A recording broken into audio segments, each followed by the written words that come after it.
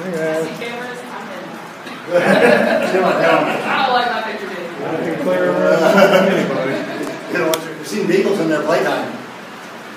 They spend a lot of time in here every day. Yes, they do. Yeah. Yes. That same noises, it's cool. Yeah, that's nice. Let's go play with us. Well,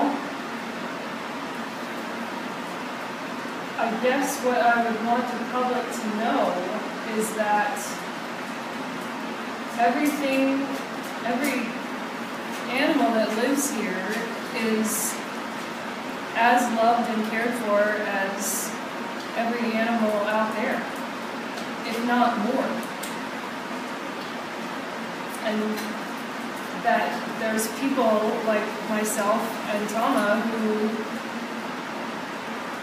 will do whatever we have to do to make sure that these animals are as healthy and safe and cared for and loved as possible.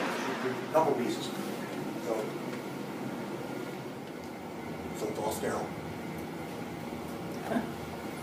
Is there any Basic questions to understand how diseases are caused and prevented, and most especially treated, requires at some point in the process of research questions that have to be addressed in an integrative way, meaning the whole body.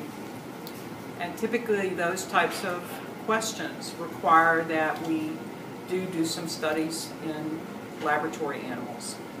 And laboratory animals are bred for research purposes, so that we can control everything to do with them.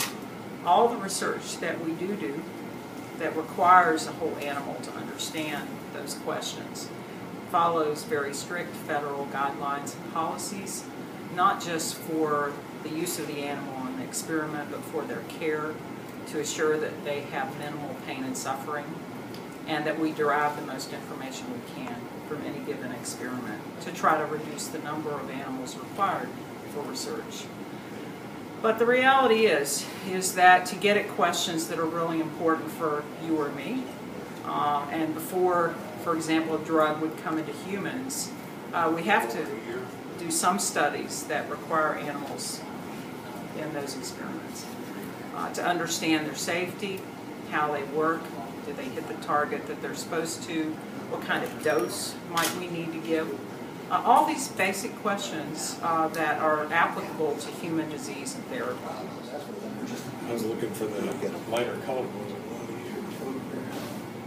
Like that guy? Yeah, this one over there. These little white things sometimes you see in there, those are what we call, those are to give them something to